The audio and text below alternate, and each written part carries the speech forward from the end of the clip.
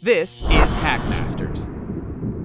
Whenever you're faced with wrapping a complicated item, what you do is you break it down into the individual parts. So what I do is I take the lamp apart, and I always save the rolls out of the gift wrap. I save shipping tubes, because you can incorporate these into your gift wrap.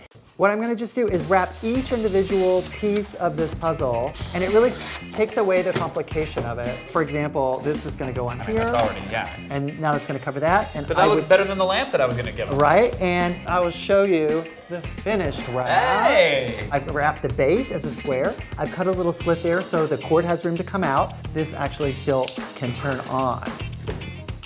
Gift wrapping elevates the item, so it turns out to be a much nicer thing. Here's your stark difference, friends.